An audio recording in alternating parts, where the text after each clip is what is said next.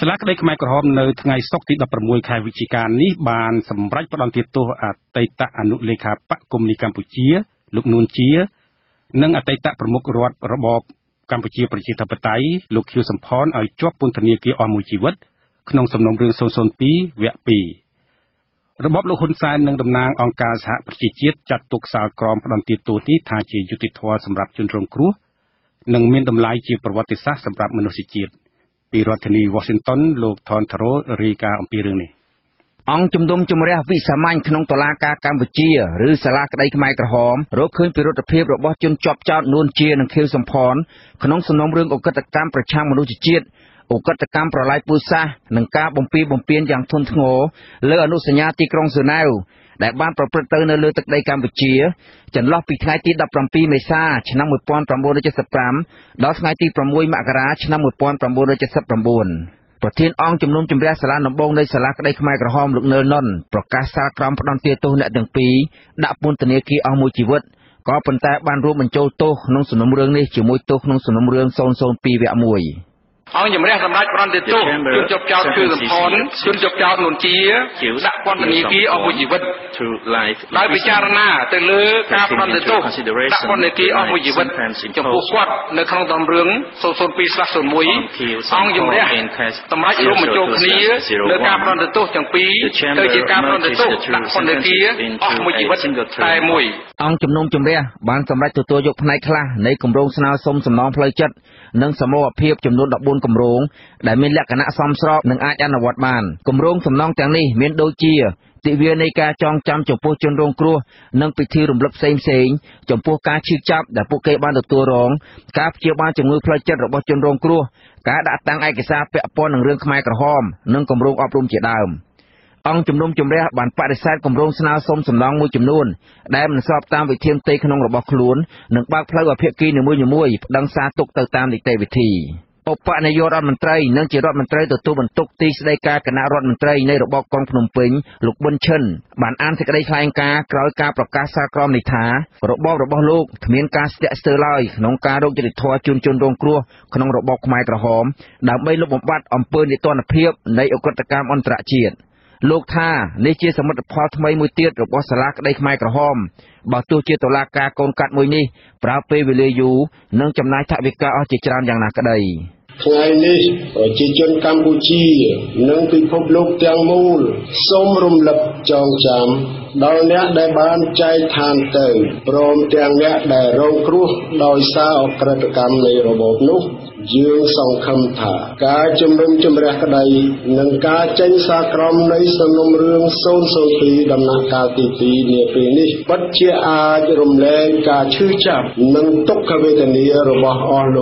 លោកស្រីបានខ្លះជាក់ជាពុំខានអ្នកជំនាញកិច្ចការច្បាប់និងជាតំណាងអគ្គលេខាធិការអង្គការសហប្រជាជាតិលោក Miguel de Serpa Sore ថ្លែងថាអង្គការសហប្រជាជាតិតែងតែគាំទ្រចំពោះជំហរមិនឲ្យមានអំពើនីតិរដ្ឋភាពចំពោះសំណុំរឿងអក្រិតកម្មអន្តរជាតិធ្ងន់ធ្ងរបែបនេះលោកបន្តថាសារក្រមផ្តន្ទាទោសនេះគឺជាការផ្ដល់យុត្តិធម៌ជូនជនរងគ្រោះលោកបានអំពាវនាវដល់របបលោកហ៊ុនសែននិងសហគមន៍អន្តរជាតិឲ្យបន្តផ្ដល់ការគាំទ្រដល់សាលាក្តីខ្មែរក្រហមទៅទៀតគណៈតុលាការកូនកាត់មួយនេះកំពុងឈានដល់ការបញ្ចប់អាណត្តិយុត្ថាធិការរបស់ខ្លួន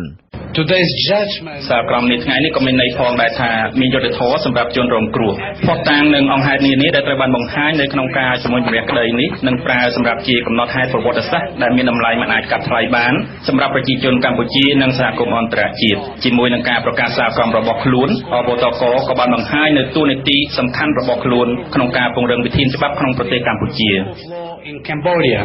ក្នុងដំណើរការជំនុំជម្រះក្តីរយៈពេលជាង10ឆ្នាំមកនេះតុលាការខ្មែរក្រហមបានចំណាយថវិកាអស់ជិត$300លានអាមេរិកដោយកាត់ទោសបានអតីតមេដឹកនាំជាន់ខ្ពស់ខ្មែរក្រហម3រូបក្នុងសំណុំរឿង3ដាច់ដោយឡែកពីគ្នាអតីតប្រធានមន្ត្រីសន្តិសុខស21ឬគុកទូស្លែងលោកកាំងគិកអៀវហៅដូចជាប់ក្នុងសំណុំរឿង001ចំណែកអនុលេខាធិការបកកុម្មុយនីកម្ពុជាលោកនួនជានិងប្រមុខរដ្ឋនៃរបបខ្មែរក្រហមលោកខៀវសំផនជាប់ក្នុងសំណុំរឿង002វគ្គ 1និង002វគ្គ 2អ្នកទាំង3សុទ្ធតែត្រូវបានផ្តន្ទាទោសឲ្យជាប់ពន្ធនាគារអស់មួយជីវិតដោយតុលាការរកឃើញពីពិរុទ្ធភាពនៃអក្រិតកម្មប្រឆាំងមនុស្សជាតិអក្រិតកម្មសង្គ្រាមនិងការបំពានបំពានធ្ងន់ធ្ងរលើអនុសញ្ញាក្រុងស៊ឺណែវខ្ញុំបាទថនតារ៉ូអាស៊ីសេរី រដ្ឋធានី Washington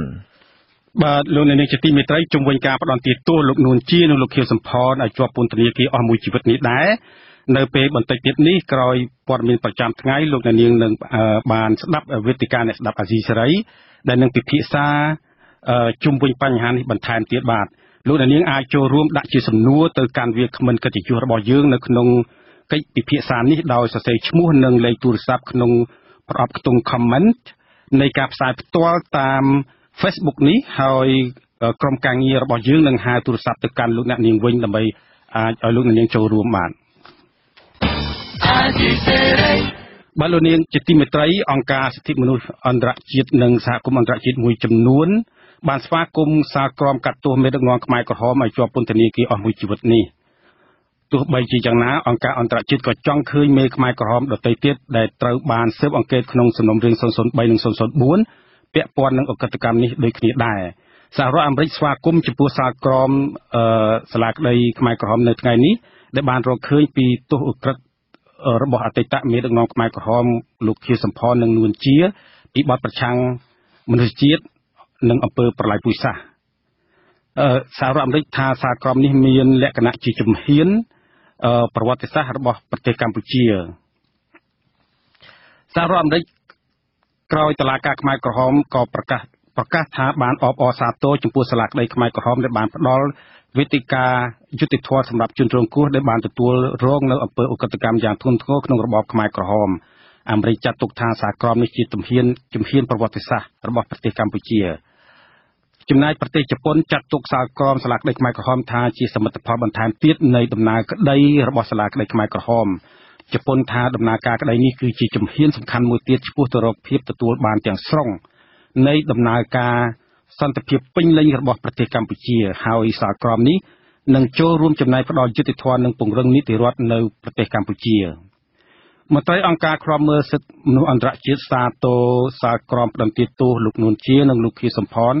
តែខកចិត្តរឿងមិនកាត់ទោសមេដឹកនាំខ្មែរក្រហមបន្ថែមទៀតនាយករងទទួលបន្ទុកផ្នែកសិទ្ធិមនុស្សប្រចាំតំបន់អាស៊ីនៃអង្គការឃ្លាំមើលសិទ្ធិមនុស្ស Human Rights Watch លោកPhil Robertson ចាត់ទុកការកាត់ទោសអតីតមេដឹកនាំខ្មែរក្រហមពីររូបឲ្យជាប់ពន្ធនាគារអស់មួយជីវិតនេះគឺជាការលាតត្រដាងពីការពិតជាប្រវត្តិសាស្ត្រដែលមិនអាចប្រកែកបានថាអំពើប្រល័យពូជសាសន៍ពិតជាកើតមាននៅលើទឹកដីកម្ពុជាមែនលោកបន្ថែមថាយុត្តិធម៌ដែលទទួលបានក្នុងសាលក្រមនេះគឺជាព្រឹត្តិការណ៍សំខាន់មួយបង្ហាញពីការទទួលខុសត្រូវជាលក្ខណៈអន្តរជាតិយុត្តិធម៌សម្រាប់ជនដៃដល់ដែលបានប្រព្រឹត្តដ៏អាក្រក់បំផុតក្នុងលោកទោះបីជាលោកនួនជានិងលោកខៀវសំផនត្រូវបានផ្ដន្ទាទោសឲ្យជាប់ពន្ធនាគារអស់មួយជីវិតរហូតទៅដល់2ដងក៏ដោយអតីតកម្មាភិបាលខ្មែរក្រហមផ្សេងទៀតនៅក្នុងសំណុំរឿង003និង004ប្រហែលជាមិនត្រូវបានយកផ្ដន្ទាទោសនោះទេដោយសារបញ្ហាជឿចែកផ្នែកនយោបាយបញ្ហានេះលោក Phil Robertson ចាត់ទុកជាការខកចិត្តនិងជារឿងអកុសលមួយព្រោះលោកហ៊ុនសែនជំទាស់លោកហ៊ុនសែនតែងតែចង់ឲ្យដំណើរការជំនុំជម្រះក្តីខ្លីនិងឆាប់ចប់ចំណែកអង្គការលើកលែងទោសអន្តរជាតិ Amnesty International ហៅលទ្ធផលនៃដំណើរការក្តីរបស់តុលាការកូនកាត់នេះថាជាយុត្តិធម៌ប្រកបដោយភាពជូរចត់មួយនាយកប្រចាំតំបន់អាស៊ីបូព៌ានិងអាស៊ីអាគ្នេយ៍នៃអង្គការលើកលែងទោសអន្តរជាតិ Amnesty International លោកនីកូឡាមានប្រសាសន៍ក្នុងសេចក្តីថ្លែងការណ៍ចេញផ្សាយថ្ងៃទី16វិច្ឆិកានេះថាសាលក្រមនេះផ្ដល់នៅវិធានការមួយចំនួននៃយុត្តិធម៌ដល់ជនរងគ្រោះក្រោយរយៈពេល40ឆ្នាំបន្ទាប់ពីអំពើឃោរឃៅមិនអាចថ្លែងបានប្រព្រឹត្តដោយខ្មែរក្រហមនៅកម្ពុជាលោកនីកូឡាបន្តថាគណៈសំណុំរឿងកាត់ក្តីទី2នៃមេដឹកនាំខ្មែរក្រហមជាន់ខ្ពស់ដែលនៅរស់រានមានជីវិតចុងក្រោយបានបណ្ដាលឲ្យមានការផ្ដន្ទាទោសចំនួន2ផ្សេងគ្នា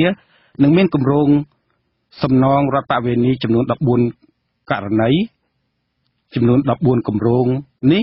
គឺជាយុត្តិធម៌ប្រកបដោយភាពជូរចត់មួយលោកបន្តថាពិភពលោកទន្ទឹងរង់ចាំអស់រយៈពេលជាយូរមកហើយចំពោះព្រឹត្តិការណ៍នេះអស់រយៈពេលជាច្រើនទសវត្សរ៍បន្ទាប់ពីឧក្រិដ្ឋកម្មនឹង13ឆ្នាំក្រោយពីអង្គជំនុំជម្រះបានបង្កើតឡើងអង្គជំនុំជម្រះវិសាមញ្ញក្នុងតុលាការកម្ពុជាគួរតែសម្រេចបានសមិទ្ធផលច្រើនជាងនេះ បាទលោកនាងជាទីមេត្រីតាក់ទងនឹងការផ្ដន់ទោសអតីតមេដឹកនាំខ្មែរក្រហមពីររូបនេះដែរជនរងគ្រោះក្នុងរបបខ្មែរក្រហមនៅពលរដ្ឋកើតក្រោយរបបនេះឃើញយល់ឃើញផ្សេងៗគ្នាអំពីការកាត់ទោសនេះពីរដ្ឋធានី Washington លោកវ៉ែនសុមេតរាយការណ៍ជុំវិញទស្សនៈទាំងអស់នេះពលរដ្ឋភាគច្រើនពេញចិត្តចំពោះការផ្ដន់ទោសរបស់អង្គជំនុំជម្រះសាលាដំបងនៃសាលាក្តីខ្មែរក្រហមនៅពេលនេះពួកគេស្នើដល់មេដឹកនាំសពថ្ងៃឬមេដឹកនាំកម្ពុជាចំនួនក្រោយកុំឲ្យយកជីវិតរបស់ពលរដ្ឋខ្លួនធ្វើជាល្បែងនយោបាយពលរដ្ឋកាត់ក្រោយរបបខ្មែរក្រហមម្នាក់គឺលោកតារាវិឆ័យឲ្យអាស៊ីសេរីដឹងនៅថ្ងៃទី16វិច្ឆិកាថាការសម្រេចក្តីរបស់តុលាការខ្មែរក្រហមឲ្យអ្នកទាំងពីរជាប់ពន្ធនាគារអស់មួយជីវិតគឺស័ក្តិសមនឹងទង្វើដែលអ្នកទាំងពីរបានប្រព្រឹត្តក្នុងការដឹកនាំប្រទេសកន្លងមកលោកបន្តថានេះគឺជាសញ្ញាប្រាប់ទៅអ្នកដឹកនាំប្រទេសក្រោយទៀតឲ្យខ្លាចរអាមិនហ៊ានដឹកនាំប្រទេសបែបរបបផ្ដាច់ការទៀតខ្ញុំគិតថាការកាត់ទោសមួយជីវិតហ្នឹងវាសមនឹងគាត់ទទួលបងព្រោះថាទី1ការប្រព្រឹត្តរបស់គាត់ហ្នឹងវាដូចសាហាវយងខ្នងណាបាទសាហាវយងខ្នងសម្រាប់ប្រជាពលរដ្ឋខ្លួនឯងដើម្បីតំណាយខ្លួនឯងអញ្ចឹងណាបាទខ្ញុំគិតថាចំណុចហ្នឹងល្អតើបងហើយទី1បើសិនបើយើងធ្វើការកាត់ទោសទៅលើមេដឹកនាំអញ្ចឹងយើងធ្វើឲ្យមានច្បាប់មានជាក់លាក់ពិតប្រាកដអញ្ចឹងមេដឹកនាំបើក៏ឲ្យគេធ្វើអំពើអបល័យពិសាហ្នឹងទៀតទេចំណែកឯពលរដ្ឋម្នាក់ទៀតគឺលោកស្រីខុនសាវរ៉ាន់សង្កេតឃើញថាលោកខៀវសំផននិងលោកនួនជាតែងតែឆ្លើយបដិសេធនៅក្នុងសវនាការកន្លងមកថាពួកគេមិនបានដឹងឬមិនបានប្រព្រឹត្តក្នុងការសម្លាប់ពលរដ្ឋខ្មែរក្នុងរបបខ្លួនដឹកនាំនោះទេពលរដ្ឋរូបនេះនិយាយថាលោកស្រីជឿជាក់លើការអះអាងរបស់អតីតមេដឹកនាំអ្នកទាំងពីរនេះដោយសង្ស័យថាមានបរទេសនៅពីក្រោយនៃការសម្លាប់រង្គាលនៅក្នុងរបបនេះដូច្នេះលោកស្រីយល់ថាការសម្រេចរបស់តុលាការខ្មែរក្រហមនៅពេលនេះគឺដូចជាធ្ងន់ធ្ងរពេកលើអ្នកទាំងពីរតែការកាត់ទោសនេះវាអយុត្តិធម៌ពេកតាមតំណាងនឹងរឿងការកាត់ពីក៏មិនអាចបាត់ចិត្តទៅពាក្យដែលគេចោទកាន់ទេតាមនិយាយការមើលឲ្យបានជាបានតាមទៅតាមភាសាព័ត៌មានយើងបានមើលការឡើងសវនាការរបស់កសិចាលើចន្ទសាតាមប្រសិទ្ធភាពមកគាត់មិនមែនជា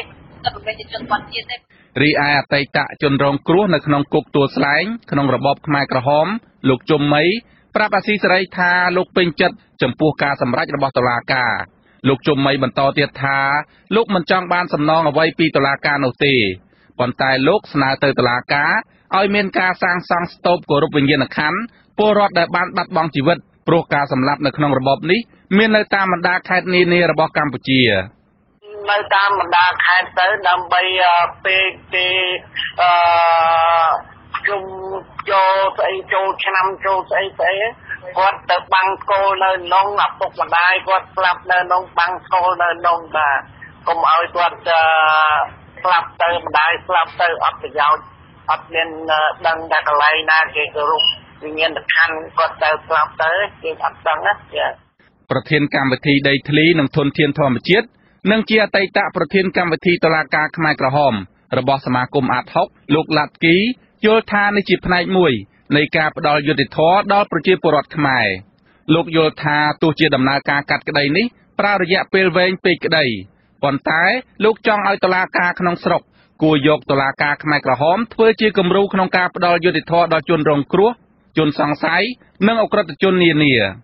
វាជាផ្នែកមួយដែលសំខាន់ណាស់នៅក្នុងការផ្ដល់យុត្តិធម៌ជូនប្រជាពលរដ្ឋខ្មែរជាពិសេស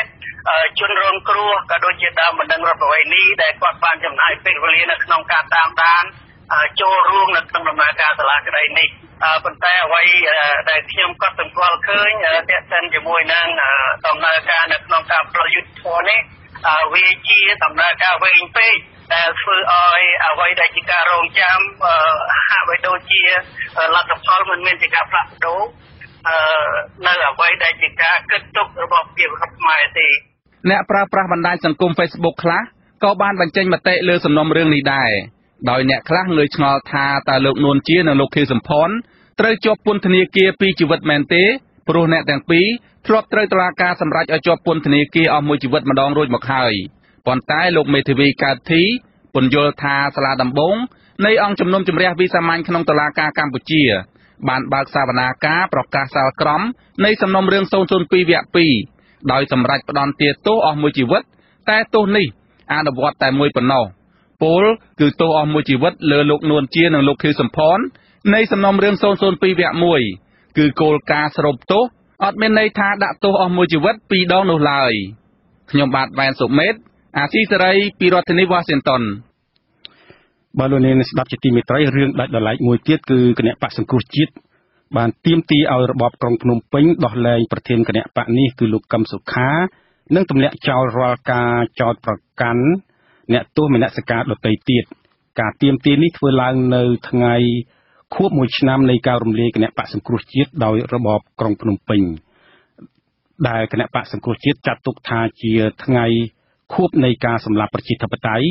និងថាកម្ពុជាបានធ្លាក់ចូលក្នុងកណ្ដាប់ដៃនៃជនផ្ដាច់ការអ្នកនាំពាក្យរបបក្រុងភ្នំពេញមិនចាប់អារម្មណ៍នឹងការទាមទារនេះទេដោយសំអាងថាគណៈបកនេះបានស្លាប់បាត់ទៅហើយបាទលោកអ្នកនាងនឹងបានស្ដាប់ព័ត៌មាននេះពិស្ដានៅថ្ងៃស្អែក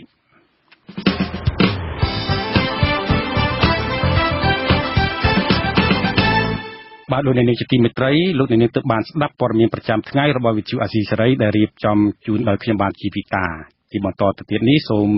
អញ្ជើញលោកអ្នកនាងរងចាំស្ដាប់នាទីវេទិកាអ្នកស្ដាប់អាស៊ីសេរីនាពេលបន្តិចទៀតនេះ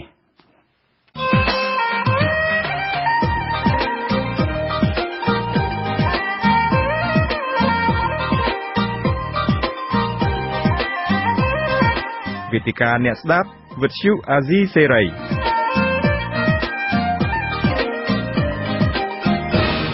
បាទខ្ញុំបាទជីវិតាសូមស្វាគមន៍លោកអ្នកនាងកញ្ញាទាំងអស់ដែលកំពុងស្ដាប់និងទស្សនាអាស៊ីសេរីម្ដងទៀតបាទ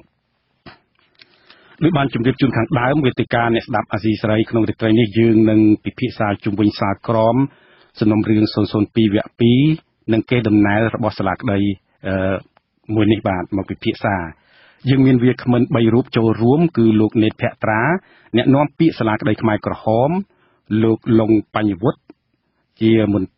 អ្នកឃ្លាំមើលសាលាក្តីខ្មែរក្រហមនិងកញ្ញាសេងធីរីសកម្មជនសិទ្ធិមនុស្សបាទសូមជម្រាបសួរវាគ្មិនទាំង3បាទសូមជម្រាបសួរបាទបាទលោកលងបញ្ញវុឌ្ឍឮខ្ញុំទេបាទឮសួរបាទបាទសាលាដំបងនៃសាលាក្តីខ្មែរក្រហមនៅថ្ងៃនេះបានប្រកាសសេចក្តីសម្រេចផ្តន្ទាទោសអតីតមេដឹកនាំខ្មែរក្រហមជាន់ខ្ពស់2រូបគឺលោកនួនជានិងលោកខៀវសំផនឲ្យជាប់ពន្ធនាគារអស់មួយជីវិតនេះជាសំណុំរឿង002វគ្គ2ស្តីពីឧក្រិដ្ឋកម្មប្រឆាំងមនុស្សជាតិឧក្រិដ្ឋកម្មសង្គ្រាមនិងអំពើប្រល័យពូជសាសន៍ទៅលើជនជាតិចាមនិងជនជាតិវៀតណាមបាទ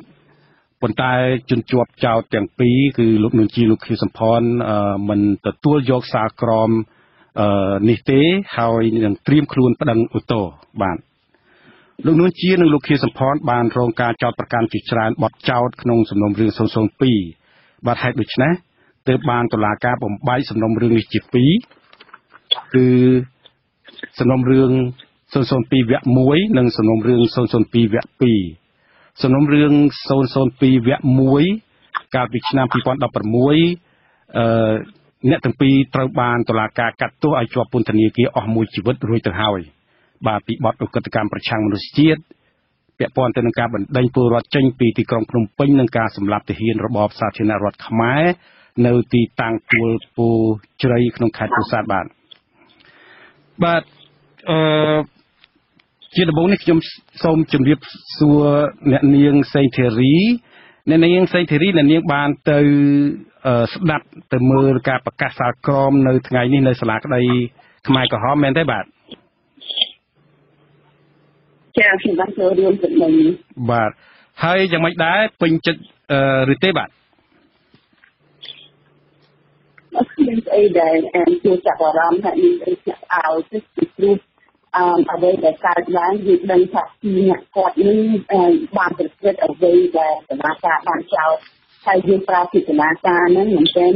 ខ្ញុំជិតប្រើពីសាលាការខ្ញុំជិតឲ្យនៅពីសាលាការគឺយើងដឹងថាសាលាការហ្នឹងបានឆ្លើយទៅជាឆាកនយោបាយដែលមានជាឯកផ្សេងដែលកំពុងឆ្លើយធ្វើវិធីមានតាមអ្វីដែលជាគោលការណ៍របស់ពួកគាត់ម្នាក់បានជឿខ្ញុំនេះគឺស្អល់ទៅ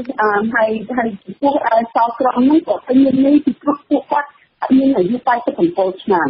ដូចគ្នាសំខាន់ដូចនឹងជាគាត់មានអាយុ92 គាត់មានអាយុ92ឆ្នាំហើយបើដាក់ទោសគាត់មកជីវិតមាននៅបែបណាមិនតែគាត់ទៅពីភាពអោគាត់អញ្ចឹងអ្នកនាងចង់ឲ្យតុលាការធ្វើយ៉ាងម៉េចអ្នកនាងចង់ឲ្យឃើញតុលាការធ្វើយ៉ាងម៉េចខ្ញុំចង់ឲ្យតុលាការឲ្យកាត់ទោសបន្ថែមទៀតចូលទៅករណី003និង004ពីព្រោះក្នុងការចំណាយ$100លានចំពោះ3នាក់ហើយធ្វើកាត់ជំនាញនៅក្នុងភាពជាតិនេះវាអត់មានន័យខ្ញុំយល់ថាយុទ្ធសាស្ត្រជំនាញនៅក្នុងតឡាការនេះយើងអាចជាយុទ្ធសាស្ត្រទីនៅក្នុងការជួយជួយឲ្យដៃដល់ដែលមាន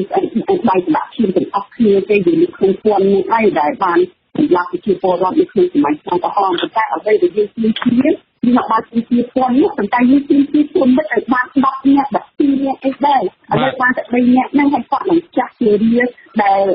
លកំពុងឈឺហើយគុំតែស្លាប់ក្នុងអនាគតទៅអីប្រហែលម៉ោងប្រហែលថ្ងៃទៀតហ្នឹងមានន័យថាចំពោះខ្ញុំតែចាប់អារម្មណ៍អ្វីដែលខ្ញុំចាប់អារម្មណ៍ហើយធ្វើឲ្យខ្ញុំមានការព្រួយបារម្ភមែនទែនពីគេដំណើររបស់តុលាការនេះដែលខ្ញុំគិតថាជាឆាត់អនឆាត់នយោបាយបាទសូមអរគុណអ្នកនាងសៃធារីបារម្ភពីអ្នកសេបាទអរគុណខ្ញុំសូមផ្អាកប៉ុណ្្នឹងសិនចំណុចនេះគឺថាអ្នកនាងចង់បានឲ្យមានការកាត់បន្ថែមទៀតហើយចំណុចបញ្ហាគេដំណើរដែលបន្សល់ទុកដោយសាលាក្តីខ្មែរក្រហមនេះយើងនឹងពិភាក្សានៅពេលបន្តិចទៀតនេះឥឡូវនេះខ្ញុំចង់ងាកចូលលោកលងបញ្ញវុឌ្ឍសិនលោកបញ្ញវុឌ្ឍបាទผมនិយាយគឺបាទលោកយល់ឃើញយ៉ាងម៉េចដែរចំពោះសារក្រមថ្ងៃនេះបាទជាខ្ញុំសូមស្វាគមន៍ចំពោះសារក្រម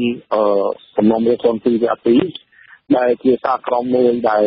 ជំនុំព្រោះជាសារបានដំណឹងរដ្ឋបាលនេះក្នុងសំណុំរឿង02ដែលពេលនេះគឺអត់ទាន់បានបែកទៅជាសំណុំរឿង02យ៉ាង1 02យ៉ាង2ហ្នឹងរងចាំនិយាយមកហើយគឺថាលោកនួនជាលោកគេសម្ព័ន្ធមានអាយុកាលច្រើនប៉ុន្តែសារក្រមនេះចិត្តមានតែបើនិយាយអំពីទណ្ឌកម្មវិញវាមិនអាច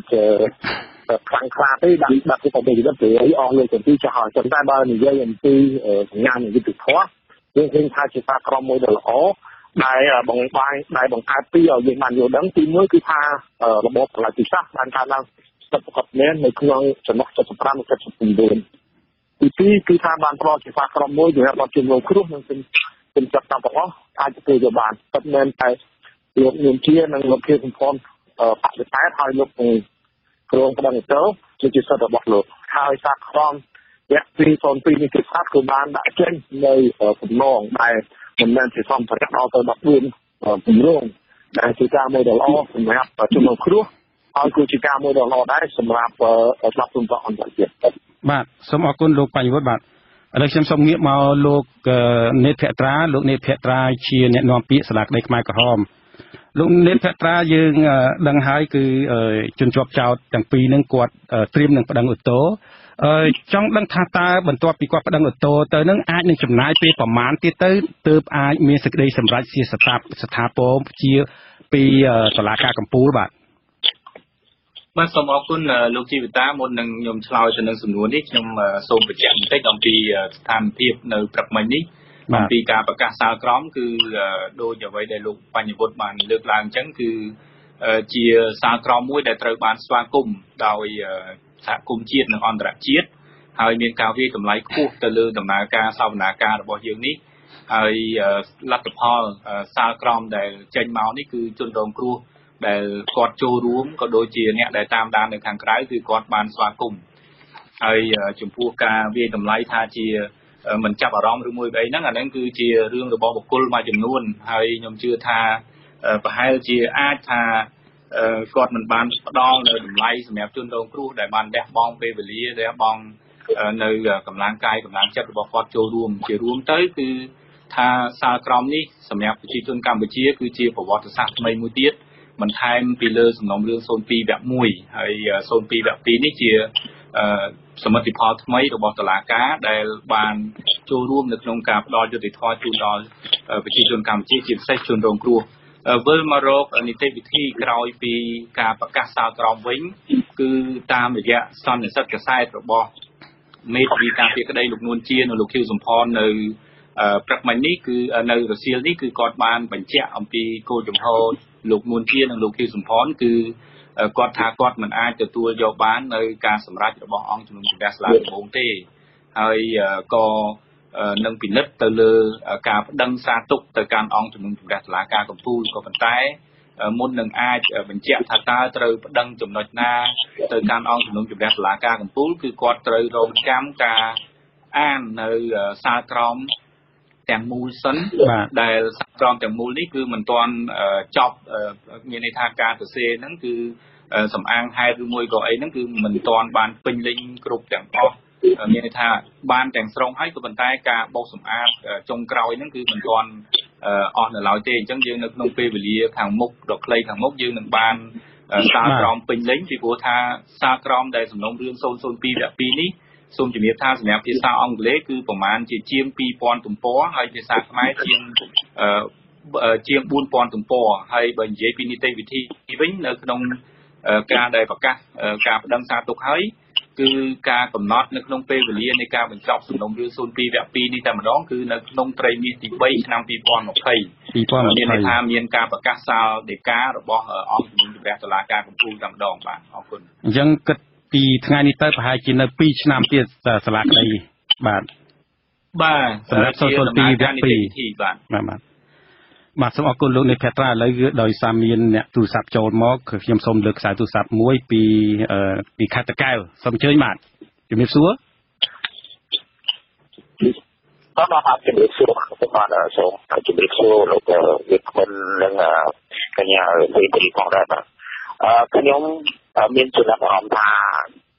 ខ្ញុំទៅថាខ្ញុំមានសប្បាយនិយាយដែរបែបត្រង់ពាក់ព័ន្ធបញ្ហាកន្លះពេលថ្មីហមដែលកាត់ទោស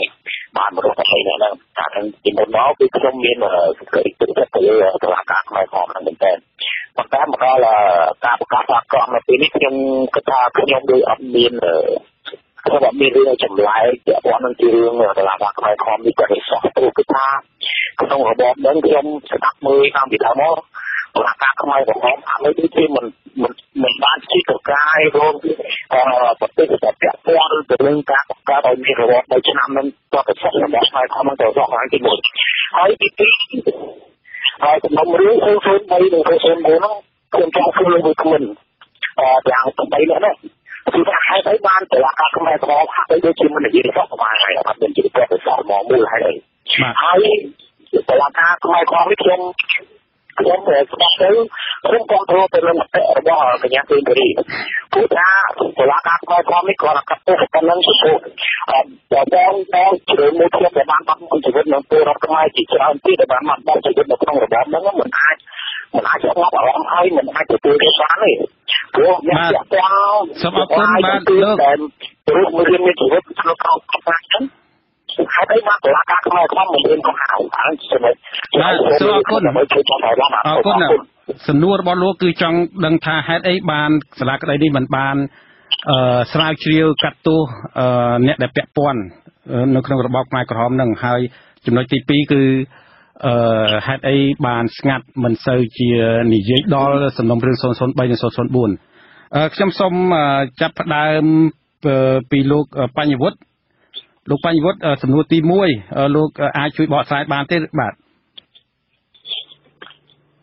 សូមអរគុណច្រើនបាទនេះជាសំណួរដ៏ល្អជាការពិតណាស់ថាប្រជាពលរដ្ឋចង់ដឹងថាសាលាក្តីខ្មែរក្រហមគឺជាសាលាការមួយដែលឯករាជ្យមានសុចរិតហើយខុសពីសាលាការឆ្នាំ1979បើសិនជាសាលាការខ្មែរក្រហមឆ្នាំ2007រ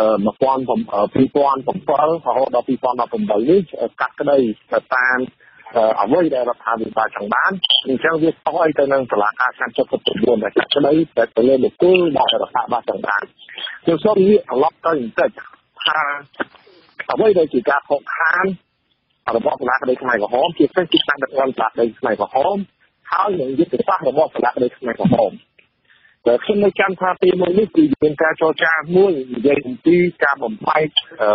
នីតិវិធីបែកសំណុំរឿង02ទៅជា2វគ្គហើយនៅពេលនោះមានយុទ្ធសាស្ត្រទី1គឺដើម្បីចេញសារក្រមមួយ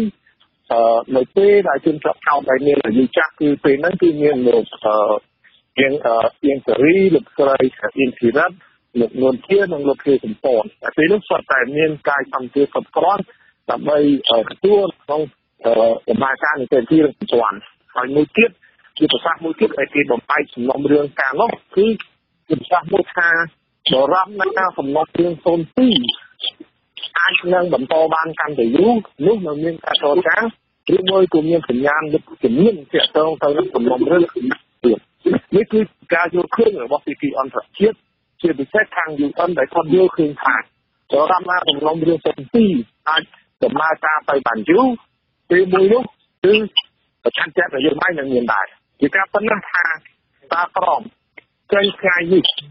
យើងឃើញហើយថាមានការប្រកាសរបស់រដ្ឋាភិបាលដោយអំពីការគ្រប់គ្រងនិងឆន្ទៈនៅក្នុងការបង្កើតឲ្យមាននីតិរដ្ឋនិងបញ្ចប់នៅនិទានភាពអញ្ចឹងខ្ញុំសង្ឃឹមថាឆន្ទៈដែលរដ្ឋាភិបាលបានប្រកាសថ្ងៃនេះគឺជាឆន្ទៈនយោបាយមួយដែលអាចបង្ហាញឲ្យឃើញថារដ្ឋាភិបាលគ្រប់គ្រងទៅលើដំណើរការសំណុំ0304ដើម្បីឲ្យសំណុំរឿង0304នេះគឺថាដំណើរការទៅតាមប្រព័ន្ធតុលាការមិនមែនជាដំណើរការមួយដែលអាចថាទទួលឥទ្ធិពលនយោបាយឬមួយគូបាទតែប្រព័ន្ធតុលាការគឺឲ្យសំណុំរឿង0304មានការយឺតយ៉ាវឬមួយគូត្រូវរាំងស្ទះលោកបញ្ញវុฒิសូមសង្ខេបមួយម៉ាត់ថាកសួតហេតុអីបានសាលាការនេះមិនកាត់ទោសអ្នកពាក់ព័ន្ធទៅលើរឿងប្រវត្តិសាស្ត្រខ្មែរក្រហមបាទតើតងគាត់ទំនងសម្ដៅទៅដល់ពេលវេលានេះបានកំណត់អំពីយុទ្ធសាស្ត្រទីការតែតុលាការនេះបានកំណត់យុទ្ធសាស្ត្រទីការទី1គឺយុទ្ធសាស្ត្រទីការលើពេលវេលាគឺបាននៅតែស្ដាប់ចន្លោះ75ថ្ងៃទី6មករា1975បាទ79ដល់ថ្ងៃទី6មករា1979ហើយយុទ្ធសាស្ត្រទីការទី2គឺយុទ្ធសាស្ត្រទីការលើបុគ្គលគឺបាននៅថាមានដឹកនាំជាន់ខ្ពស់និងអ្នកទទួលខុសត្រូវខ្ពស់បំផុតវាឃើញថាអ្នកដឹកនាំជាន់ខ្ពស់ដែលនៅរួមមានในកម្ពុជាជាបតៃគឺយើងឃើញហើយថាមានតែលោកមានជានិងលោកជាចំពោះចំណែកឯទទួលខុសត្រូវខ្ពស់បាទសូមជឿបាទសូមអរគុណសូមប៉ុណ្ណឹងសិនចុះសំណួរគាត់ទី2ហ្នឹងគឺតាក់ទងនឹងសំណុំរឿង0304លោកអ្នកភក្តាសុំដោយខ្លីហេតុអីបានអត់សូវឮមាត់កនៃសំណុំរឿង0304បាទដោយសារតែស្ថិតនៅក្នុងដំណាក់កាលនៃការស៊ើបអង្កេតរបស់សហចៅក្រមស៊ើបអង្កេតដូច្នេះការស៊ើបអង្កេតគឺត្រូវគោរពទៅតាមនីតិវិធីនៃការរក្សាការសម្ងាត់ហើយសហចៅក្រមស៊ើបអង្កេតគាត់បានអនុវត្តទៅតាមវិធានផ្ទៃក្នុងរបស់គាត់ដោយបញ្ចេញនៅព័ត៌មានផ្សេងដែលជាបឋមជុំវិញសំណុំរឿងនេះហើយសំណុំរឿងនេះពីមុនមកគឺស្ថិតនៅក្នុងការស៊ើបអង្កេតគឺយើងមិនបានដឹងព័ត៌មានច្រើនទេក៏ប៉ុន្តែឥឡូវនេះគឺជាដំណាក់កាលមួយដែលបិទការស៊ើបអង្កេតហើយកំពុងតែស្ថិតនៅក្នុងដំណាក់កាលមួយគឺការវិភាគទៅលើឯកសារផុសតាងនិងសក្ខីកម្មដែលទទួលបានមកហើយខ្ញុំបាទសូមជំរាបថានៅក្នុងសំណុំរឿងដែលនៅសេសសល់គឺ0304នេះគឺយើងមានជនសង្ស័យចំនួន4រូបដែលនៅក្នុងដៃគឺពីដំបូងគឺមាន5ប៉ុន្តែស្លាប់មួយក៏ប៉ុន្តែឥឡូវនេះគឺមានការវិវត្តទី1គឺសំណុំរឿង03គឺមានពាក់ព័ន្ធជាមួយនឹងជនសង្ស័យមួយរូបគឺលោកមាសមុតដែលសំណុំរឿងរបស់គាត់នេះគឺបានបិទបញ្ចប់ការស៊ើបអង្កេតហើយក្រមនឹងប្រកាសដីកាដំណោះស្រាយចេញដីកាដំណោះស្រាយពីសំណាក់សហចៅក្រមស៊ើបអង្កេតជាតិនិងអន្តរជាតិហ្នឹងគឺនៅក្នុងត្រីមាសទី4ឆ្នាំ2018នេះទី2គឺពាក់ព័ន្ធជាមួយនឹងសំណុំរឿង04គឺយើងមានជនសង្ស័យ3រូបគឺមានលោកស្រីអឹមចាមហើយសំណុំរឿងនេះបានបិទបញ្ចប់ដែរហើយដែលគេហៅថាសំណុំរឿង04/01គឺមានករណីលោកស្រីអឹមចាមត្រូវបានលើកលែងការចោទប្រកាន់ដោយសារតែចៅក្រមជាតិនិងអន្តរជាតិសហចៅក្រមស៊ើបអង្កេតជាតិនិងអន្តរជាតិគាត់បានបញ្ជាក់ថាលោកស្រីអឹមចាមគឺមិនស្ថិតនៅក្នុងដែនយុត្តាធិការរបស់តុលាការទេហើយមានការប្តឹងឧទ្ធរណ៍ទៅកាន់អង្គបូរេគឺអង្គបូរេក៏មិនបានរកសម្លេងគ្រប់គ្រាន់ដើម្បីសម្រេចទៅលើសេចក្តីនេះដែរអញ្ចឹងគឺជាផលប្រយោជន៍របស់ជនសង្ស័យគឺសំណុំរឿងនេះបានបិទបញ្ចប់ទី2យើងមានជនសង្ស័យ2រូបដែលកំពុងតែស្ថិតនៅក្នុងដំណាក់កាលនៃការពិនិត្យទៅលើឯកសារប៉ុន្តែសម្រាប់ករណីលោកអោអានគឺសហចៅក្រមស៊ើបអង្កេតជាតិនិងអន្តរជាតិបានចេញដីកាដំណោះស្រាយហើយ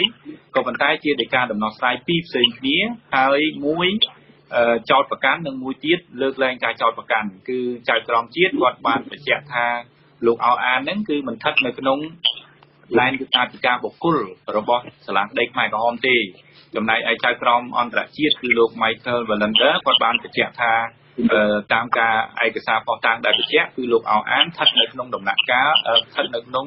ដែនយុត្តាធិការបុគ្គលបាទឥឡូវនេះការស្វែងយល់គ្នានេះគឺមិនទាន់មានការសម្រេចយ៉ាងណានៅឡើយទេដោយសារតែស្ថិតនៅក្នុងដំណាក់កាលមួយគឺរងចាំការបដិងអូតូពីភាគីសិនគឺពីខាងព្រះរាជអាជ្ញាឬមួយក៏ពីខាងជនសង្ស័យទៅលើដីកាដំណោះស្រាយនេះចំណែកឯសំណុំរឿងលោកយឹមទឹកជាសំណុំរឿងមួយទៀតនៅក្នុងសំណុំរឿង04ហ្នឹងគឺកំពុងតែស្ថិតនៅក្នុងការរៀបចំការវាយតម្លៃទៅឯកសារផុសតាងហើយដីកាដំណោះស្រាយរំពឹងថានឹងចេញនៅក្នុងត្រីមាសទី2ឆ្នាំ2019ខាងមុខបាទសូមអរគុណលោកយុទ្ធភត្រាទាំងសហគមន៍ជាតិនិងអន្តរជាតិមួយចំនួនហ្នឹងគឺមើលឃើញថាយល់ឃើញថាសំណុំរឿង003 004ហ្នឹងមិនដំណើរការទៅមុខទេចំពោះលោកដោយខ្លីលោកយល់ឃើញយ៉ាងម៉េចដែរអាចទៅមុខរួចទេមើលទៅខ្ញុំយល់ថាការវាយតម្លៃរបស់អ្នកខាងក្រៅតុលាការជារឿងមួយក៏ប៉ុន្តែសូមទុកឲ្យទូនាទីនេះទៅឲ្យចៅក្រមស៊ើបអង្កេតជាតិនិងអន្តរជាតិនៅក្នុងសាលាក្តីខ្មែរក្រហមគាត់បំពេញការងាររបស់គាត់ទៅតាមនីតិវិធីដែលមានបាទសូមអរគុណបាទឥឡូវយើងសូមលើកទូរស័ព្ទមួយខ្សែទៀតពីប្រទេសជប៉ុនលោកហៃវ៉ាណាបាទសូមជម្រាបសួរលោកខមិនហើយនឹងអ្នកសម្របបាទហើយខ្ញុំសូមនិយាយទៅកាន់លោកនៃភត្រាបន្តិចពាក់ព័ន្ធទៅនឹងការយល់ឃើញរបស់បុគ្គលឬក៏បងស្រីសុធារីដែលគាត់បានលើកឡើងគាត់មិនមានគាត់ថាគាត់មិនគាត់ដឹងថាវានឹងមានលទ្ធផលយ៉ាងម៉េចហើយគាត់មិនមានការផ្ទះផ្អើលហ្នឹងគឺខ្ញុំក៏ដូចគាត់ដែរហើយខ្ញុំសូមប្រាប់ទៅលោកនៃភត្រាផងនៅពេលដែលលោកនិយាយថាគេមើលងាយទៅអ្នកដែលខិតខំប្រឹងប្រែងចូលរួមពិនិត្យមើលសាលាក្តីហ្នឹងគឺគេគួរមានអារម្មណ៍ដូចពួកខ្ញុំដែរខ្ញុំគិតឃើញទៅអញ្ចឹងយើងនិយាយអញ្ចឹងកុំឲ្យប៉ះពាល់ដល់អារម្មណ៍គេហើយដោយសារខ្ញុំយល់ឃើញថាសាលាការនៅក្នុងប្រទេសកម្ពុជាมันមានភាពឯករាជ្យអញ្ចឹងសូមបញ្ជាក់ឲ្យឃើញថាតុលាការកាត់ទោសរឿងក្តីខ្មែរក្រហមហ្នឹងក៏ខ្ញុំនៅតែមិនទុកចិត្តតុលាការដែលកូនកាត់ចេញពីប្រទេសកម្ពុជាដូច្នេះប្រសិនបើប្រជាជនកម្ពុជាច្រើនលុះលុបចង់ស្នើសុំឲ្យតុលាការក្តីខ្មែរក្រហមនេះផ្អាកបណ្ដោះអាសន្នបន្ទាប់ពីមានរដ្ឋាភិបាលថ្មីនៅក្នុងប្រទេសកម្ពុជាសូមកាត់ទោសបន្ថយតើអាចទៅរួចដែរទេបាទសូមអរគុណបាទលោកភត្រាសូមអរគុណលោកវណ្ណាតាមពិតទៅគឺនៅក្នុងនេះគឺយើងនិយាយអំពីបច្ចេកទេសនៃការជំនុំជម្រះក្តីហើយសូមកុំព្យាយាមនៅក្នុងការបញ្ចូលនិន្នាការនយោបាយនៅក្នុងការអត្ថាធិប្បាយរបស់ខ្លួនលើនេះគ្រាន់តែថាបញ្ហាសំខាន់គឺតុលាការយើងគឺអនុវត្តទៅតាមដែនយុត្តាធិការក៏ដូចជាច្បាប់ដែលបានកំណត់នៅក្នុងនោះហើយតុលាការមិនធ្វើការអត្ថាធិប្បាយទៅលើភាគីទី3ឬមួយក៏អ្នកនៅខាងក្រៅទេគឺយើងអនុវត្តទៅតាមនីតិវិធីដែលយើងមាននៅក្នុងតុលាការបាទសូមអរគុណបាទឥឡូវខ្ញុំចង់ងាកមកមើលគេដំណើរដែលសាលាក្តីនេះអាចបន្សល់ទុកឬក៏កំពុងតែបន្សល់ទុកសម្រាប់ប្រទេសកម្ពុជាសំណួរនេះខ្ញុំចង់ងាកទៅអ្នកស្រីអ្នកនាងសេងធីរីអ្នកនាងសេងធីរីក៏ជាមេធាវីម្នាក់ដែរខ្ញុំចង់ដឹងថាតើអ្នកនាងសេងធីរីមើលឃើញយ៉ាងម៉េចដែរបាទចំពោះគេដំណើរដែលសាលាក្តីនេះបន្សល់ទុកឬក៏ដែលអាចនឹងបន្សល់ទុកនៅប្រទេសកម្ពុជាបាទគេដំណើរមានភាពអនុទីជំនួយដែលខ្ញុំចង់លើកអំពីគេដំណើរដែលខ្ញុំចង់គូសបញ្ជាក់ហើយធ្វើខ្ញុំព្រួយបារម្ភមែនតើទីមួយអ្វីដែលកើតឡើងនៅក្នុងថ្ងៃនេះចៅក្រមថ្ងៃនេះវាយតម្លៃខ្ពស់ទៅលើជនជាតិយាមបាទបានសាលាការខ្មែរក្រហមថាយើងបានយកអត់មកដល់សាលាការខ្មែរក្រហមបានលើកឡើងថាគាត់បានយកគ្រោះប្រឡាយទៅអន្តរជាតិជំរាយប៉ុន្តែអ្វីដែលខ្ញុំជឿពីបារម្ភគឺតែយើងចាំនិយាយអំពីអន្តរប្រឡាយទៅយើងមានចំណុចក្រៅច្រើនហើយមានក្រុមច្រើនដែលបានរងគ្រោះហើយប៉ុន្តែយើងអមូលហេតុអីប៉ុន្តែសាលាការ លើកឡើងតែក្រុមតែមួយឬថាក្រុមពីរចាមដែរបាទពួកវៀតណាមខ្ញុំខ្ញុំអត់បានចាប៉ុន្តែអញ្ចឹងមានក្រុមច្រើនជាឧទាហរណ៍ក្រុមអញ្ចឹងហើយក៏អត់លើកឡើងអំពីក្រុមចិនហើយក៏លើកឡើងអំពីសាសនាគ្រីស្ទហើយក៏លើកឡើងអំពីគ្រីស្ទានហើយក៏លើកឡើងពីរឿងផ្សេងជាពីព្រោះ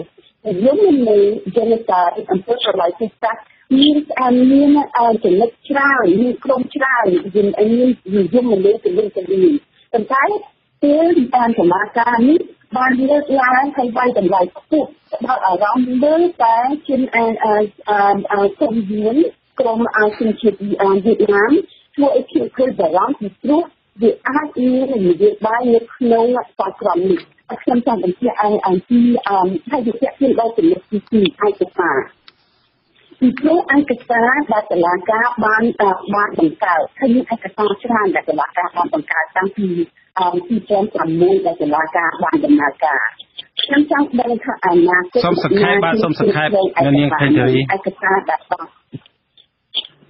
ចាំមានថាអ្នកទីក្រុមឯកសារនេះអ្នកនោះអាចផ្ទេរនេះអាចបំបត្តិឯកសារខ្លះជាឯកសារក្តារស្នាមឬជាឯកសារតាមអ៊ីឡិចត្រូនិកបើចឹងចំណុចទីនេះដែលជាដំណើរដែលធ្វើឲ្យខ្ញុំបារម្ភអំពីការរៀបអាននៅក្នុងការបញ្ជាក់ខាងទៀតថាពួកយើងជាខ្មែរឬអាចប្រឆាំងនឹងវៀតណាមនៅក្នុងសង្គ្រាមនេះហើយអនាគតអំពីឯកសារដែលតុលាការបានបង្កើតបានបញ្ចេញបានបង្កើតច្រើនអ្នកណាជានៅអនាគតនេះគ្រប់គ្រងខ្ញុំមានការពិបារម្ភថារដ្ឋាភិបាលមានគ្រប់គ្រងតែអ្វីដែលអាចធ្វើនឹងយើងឈប់មានការនៅនាងសេរីបាទដោយសារពេលវេលាខ្ញុំសូមកាត់ភាសានៅនាងហើយខ្ញុំសូមឆ្លើយចំណុចនឹងបន្តិចតាក់ទងនឹងការបត់បល័យពុសាសនេះដែលសាលាក្តីបានកំណត់យកតែជនជាតិចាមនិងជនជាតិវៀតណាមនេះខ្ញុំបានសួរសំណួរនេះទៅលោក Craig Atchison លោក Craig Atchison គាត់ជាអ្នកនិពន្ធសៀវភៅច្រើនអំពីប្រវត្តិសាស្ត្រខ្មែរក្រហមហើយគាត់ធ្លាប់ជាប្រធានបរិយាអាជ្ញាប្រធានការិយាល័យសហបរិយាអាជ្ញានៅសាលាក្តីខ្មែរក្រហម6ឆ្នាំហើយខ្ញុំសួរគាត់ថាហេតុអីបានមានតែជនជាតិវៀតណាមនិងជនជាតិចាមហេតុអីឧទាហរណ៍ដូចអត់មានជនជាតិចិនចម្លើយរបស់គាត់ឆ្លើយថាអញ្ចេះគាត់ថាជនជាតិចិននឹងអត់មានចូលនៅក្នុងនយមន័យនៃអង្គើបល័យពុយសាសដោយសារថាជនជាតិចិនដែលស្លាប់នឹងស្លាប់ច្រើនដែរហ្នឹងគឺគាត់ស្លាប់ដោយសារគាត់ខុសនឹងធ្វើខុសនឹងគោលនយោបាយរបស់ខ្មែរក្រហមគាត់ស្លាប់ដោយឈឺគាត់ស្លាប់អីអញ្ចឹងប៉ុន្តែគាត់ថាចំពោះវៀតណាមជនជាតិចាមហ្នឹងគឺគាត់ថាគឺមានចូលនៅក្នុងនយមន័យបទបល័យពុយសាសនេះបាទយើងមិនមានពេលដើម្បីពិភាក្សាឲ្យលម្អិតទៅលើចំណុចនេះទេបាទហើយយើងទុកពេលនឹងក្រោយៗទៀតឥឡូវនេះខ្ញុំសូមងាកមកលោកលងបញ្ញវុត្តសូមដែលខ្លីមកតើតាក់ទងនឹងប្រព័ន្ធច្បាប់វិញប្រព័ន្ធយុតិធម៌នៅក្នុងប្រទេសកម្ពុជាវិញតើសាលាក្តីខ្មែរក្រហមនេះបានបន្សល់នៅគំរូល្អអ្វីខ្លះដល់តុលាការខ្មែរបាទខ្ញុំសូមនិយាយទៅខ្លីប៉ុន្តែវាក់និយាយតិចទីមួយខ្ញុំចង់និយាយថាពេលដែលមានទីគេដំណើរខ្ញុំយល់ឃើញថាយុទ្ធសាស្ត្រដែលចៅក្រមពេលគេចេញដោយការមកស្វែងរកខ្លួនគឺជាយុទ្ធសាស្ត្រមួយដ៏អាក្រក់ហើយជាយុទ្ធសាស្ត្រមួយដែលមិនទទួលខុសត្រូវបើសិនជាបច្ចេកក្រមធ្វើគេចង់បង្ហាញអំពីការស្វែងគំនិតគ្នាគួរតែមានដោយការមកស្វែងជាមួយហើយបច្ចេកក្រមមួយគឺជានៅក្នុងតាក់ទងទៅនឹងផលពេលដំណើរជាវិជ្ជមានមកដល់ប្រព័ន្ធតុលាការកម្ពុជាយើងនេះខ្ញុំយល់ឃើញថាពីការពិតណាស់ថាយើងមានសាក្រមមួយដ៏ល្អដូចជាលោកនៃប្រកាសបាននិយាយចឹងថាសូម្បីតែជាភាសាអង់គ្លេស2000បន្ទាត់ភាសាខ្មែរជាង2000បន្ទាត់បញ្ហាដែលសំខាន់គឺការយល់ដឹងលើអត្ថន័យរបស់សាក្រមនោះដូចជាការយល់ដឹងលើអត្ថន័យក្រមរបស់តុលាការជាតិហើយយើងឃើញហើយថាពិតមែនតែសាក្រមនេះល្អការដែលជួយនឹងដល់នៅសាលាក្តីខ្មែរក្រហមល្អប៉ុន្តែយើងឃើញថាការអនុវត្តនេះតិចតួចណាស់នៅក្នុងប្រព័ន្ធតុលាការកម្ពុជាប៉ុន្តែហើយថាកំណែតម្រង់ប្រព័ន្ធតុលាការកម្ពុជាគឺត្រូវការពេលវេលាវាត្រូវការធនធាននិងវាត្រូវការធនធានមនុស្សនេះក៏បញ្ជាក់ឲ្យឃើញថាការដែលរំពឹងថាសាលាក្តី អន្តរជាតិតាមឡើងនៅក្នុងប្រទេសមួយហើយដល់ឯងជំនឿថាលទ្ធផលនៅសាលាក្តីនោះខ្ញុំមានពីជំនាញទៅលើប្រព័ន្ធតុលាការជាតិនេះគឺជាការយល់ដឹងមួយបែបមិនច្បាស់លាស់ពីព្រោះឲ្យដើម្បីឲ្យមានផលចំណេញជាវិជ្ជមានដល់ប្រព័ន្ធតុលាការជាតិវាត្រូវការផែនការនិងផែនការសកម្មភាពច្បាស់លាស់វាមិនអាចកើតឡើងដោយឯងនេះទេហើយចំណុចមួយទៀតដែលខ្ញុំអាចបញ្ជាក់គឺបាននៅខ្លីបាទតឡាការខ្មែរក្រហមពេលថ្ងៃដល់អត្រកគឺនៅតែមិនអាចចូលជាតឡាការមួយដែលអាចជំនះបាននៅអធិពលនយោបាយលើដំណើរការផ្សេងៗរបស់ខ្លួនឬមួយទៅដំណើរការអក្រិយរបស់ខ្លួនបាទសូមអរគុណលោកនិតភេត្រាសូមសង្ខេបតើគេដំណើរអីខ្លះដែលបន្សល់ទុកសប្តាហ៍ថ្ងៃបាទគេដំណើររបស់តុលាការរបស់យើងនេះគឺទី1យុទ្ធសាស្ត្ររបស់តុលាការគឺការចូលរួមដោយផ្ទាល់នៅរបស់ជនរងគ្រោះនៅក្នុងដំណើរការនីតិវិធីដែលអនុញ្ញាតឲ្យជនរងគ្រោះ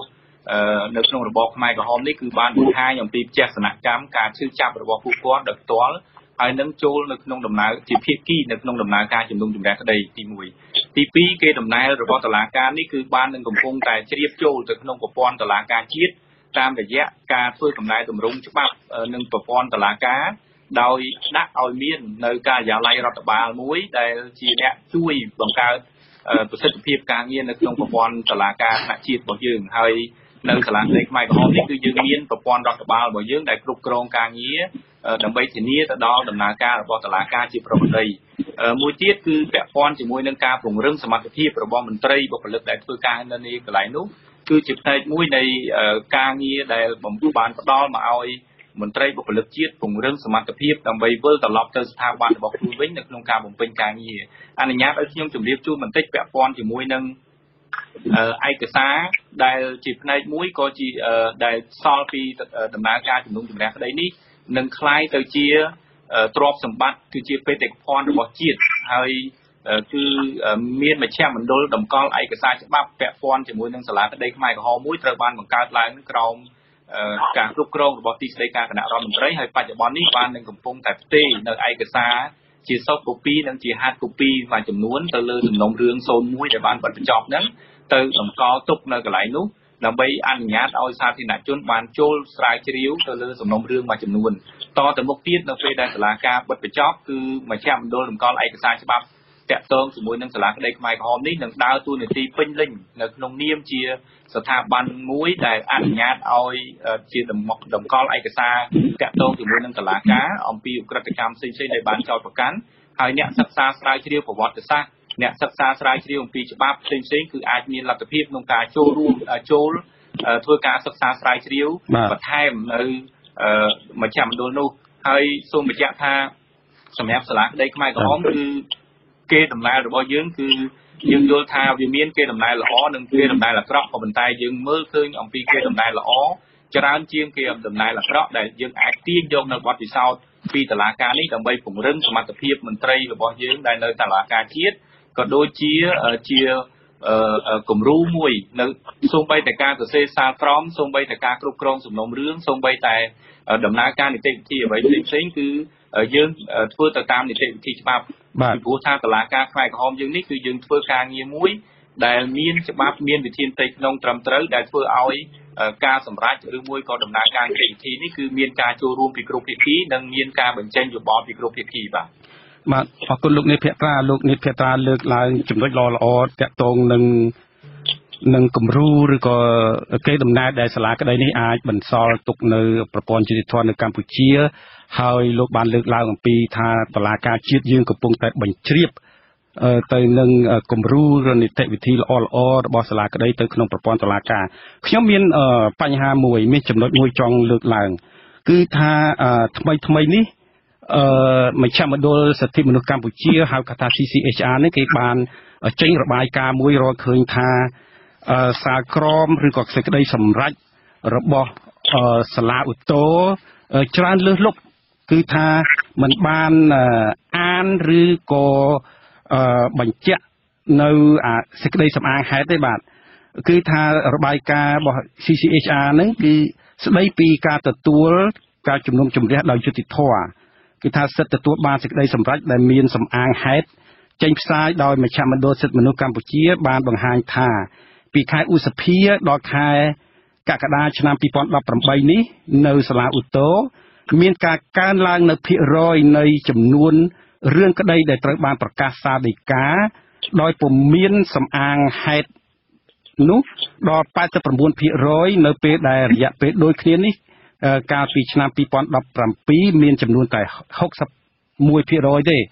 ក្នុងន័យនេះគឺមជ្ឈមណ្ឌលសិទ្ធិមនុស្សកម្ពុជាគេមានកម្មវិធីមួយក្នុងការតាមដានមើលដំណើរការក្តីនៅសាលាឧទ្ធរហើយឆ្នាំមុនក៏គេមានរបាយការណ៍ឆ្នាំនេះក៏មានរបាយការណ៍រកឃើញថាបើយើងនិយាយឲ្យងាយយល់គឺថានៅក្នុងសាលដីការបស់សាលាឧទ្ធរ10សាលដីកាគឺ8សាលដីកាហើយដែលអត់មានអាននៅដែលអត់មានប្រាប់ដល់ជនជាប់ចោទនៅសេចក្តីសំអាងហេតុហេតុផលអីបានចាប់គេហេតុផលអីបានផ្ដន់ទាទោសគេដាក់ពន្ធនាគារយើងគឺអត់មានដូច្នេះ10នាក់ហើយ8ហើយនេះបើតាមរបាយការណ៍របស់ CCHR ហើយចំណុចសំខាន់មួយទៀតនោះគឺប្រធានតុលាការឧទ្ធរនោះគឺលោកយូប៊ុនលេងហើយយើងដឹងហើយលោកយូប៊ុនលេងគាត់ជាចៅក្រមសហចៅក្រមស៊ើបអង្កេតជាតិនៅសាលាក្តីខ្មែរក្រហមដែលគួរតែសាលាក្តីសាលាឧទ្ធរដែលគាត់គ្រប់គ្រងនេះគួរតែជាគំរូល្អប៉ុន្តែបើតាមរបាយការណ៍របស់ CCHR នោះគឺថាមិនឃើញយកមិនត្រឹមតែមិនយកចំណុចល្អរបស់សាលាក្តីទេប៉ុន្តែហាក់ដូចជាដើរថយក្រោយក្នុងនីតិរដ្ឋនេះលោកនិតភត្រាទី1ខ្ញុំមិនអត្ថាធិប្បាយទៅលើកិច្ចការផ្ទៃក្នុងរបស់សាលាឧទ្ធរថ្នាក់ជាតិទេ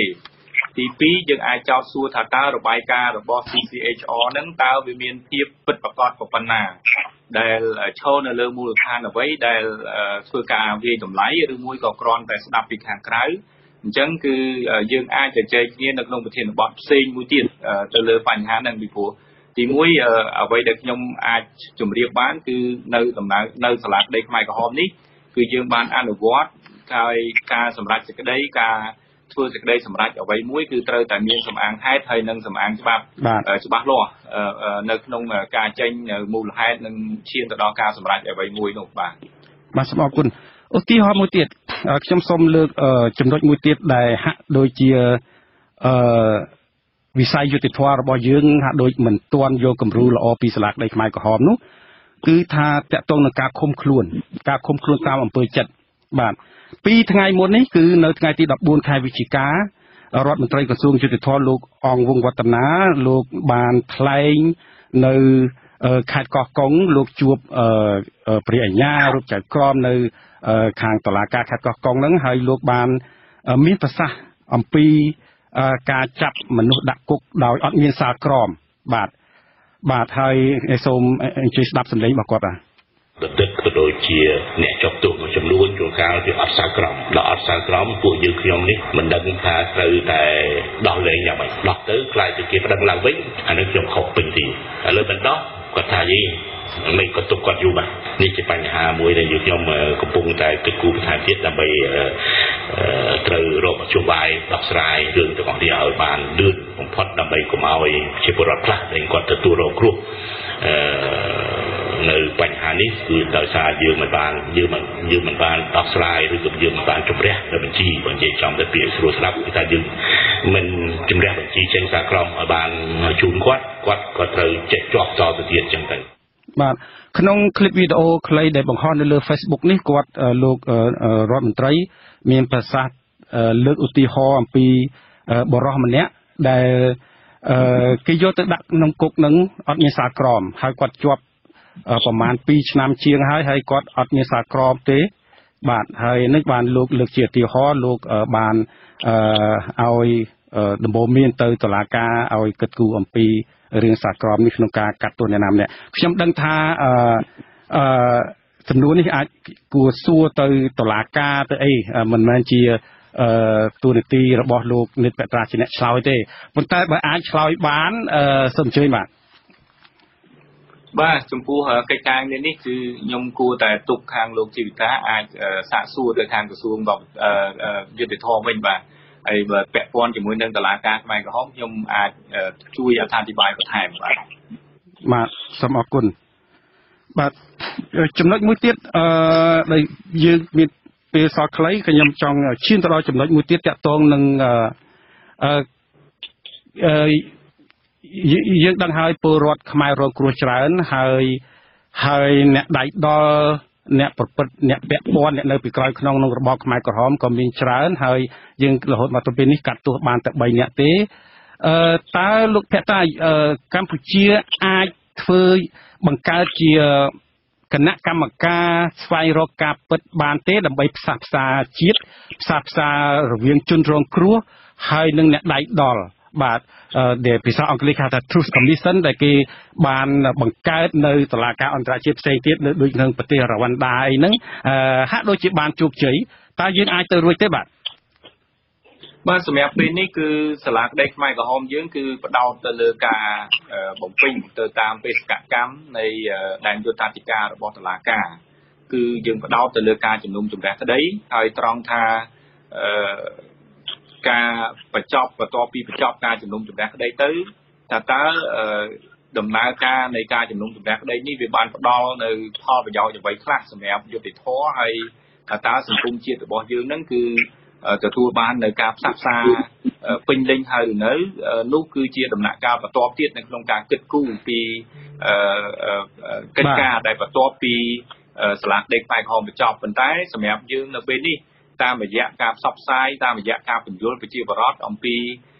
ការយល់ដឹងអំពីយុត្តាធិការគឺមានន័យថាតុលាការខ្មែរក្រហមយើងមានសមត្ថកិច្ចនៅក្នុងការជំនុំជម្រះក្តីតែទៅលើជនពីរចម្ពោះទេមេដឹកនាំជាន់ខ្ពស់និងអ្នកទទួលខុសត្រូវខ្ពស់ហើយយើងបានប្រាប់បងប្អូនប្រជាពលរដ្ឋថាបងប្អូនដែលជាអតីតកម្មាភិបាលខ្មែរក្រហមដែលមានតួនាទីនៅក្នុងរបបខ្មែរក្រហមដែលមិនស្ថិតនៅក្នុងចំណោមជនពីរនេះគឺសូមកុំមានការព្រួយបារម្ភ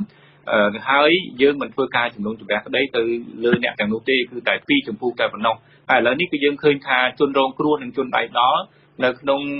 លោកភេត្រាសុំតែខ្លីអាចទៅរួចទេគណៈកម្មការស្វែងរកការពិតដើម្បីផ្សះផ្សាជាតិនឹងសម្រាប់ផ្សះផ្សាជាតិយើងអាចថាផ្សះផ្សាជាតិគួរតែបែងចែកថាផ្សះផ្សាជាតិរបៀបម៉េចផ្សះផ្សាជាតិរវាងជនរងគ្រោះនៃរបបខ្មែរក្រហមនិងអតីតខ្មែរក្រហមអាហ្នឹងគឺយើងគួរតែបញ្ជាក់ឲ្យច្បាស់ដើម្បីកុំឲ្យមានការភ័ន្តច្រឡំអញ្ចឹងគឺសម្រាប់ខ្ញុំគឺធ្វើអញ្ចឹងឯងដើម្បីស្វែងរកការពិតថាជនរងគ្រោះនិងជនដៃដល់នឹងជួបគ្នាបញ្យល់សារភាពថាខ្លួនធ្លាប់ធ្វើខុសអីអញ្ចឹងហើយជនរងគ្រោះក៏គាត់រំសាយផ្លូវចិត្តដែរតាមពិតនៅដើមឆ្នាំនៅពេលដែលឆ្នាំ79 80គឺយើងមានការបង្កើតនេះហើយក៏ប៉ុន្តែក្រោយមកគឺបានបាត់ទៅវិញហើយចុងក្រោយនេះនៅពេលដែលមានតឡាការខ្មែរក្រហមកើតឡើងគឺមជ្ឈមណ្ឌលឯកសារកម្ពុជារបស់លោកឆាងយុនឹងគឺបានជាយាមនៅក្នុងការរៀបចំឲ្យមានការពិភាក្សាគ្នាអូខេបាទអរគុណច្រើនលោកដេតភក្តាដោយសារពេលវេលាហើយខ្ញុំបាទជីវិតាសូមអរគុណវាគ្មិនយើងទាំង3បាទសូមអរគុណបាទសូមជម្រាបលាបាទសូមជម្រាបលាបាទ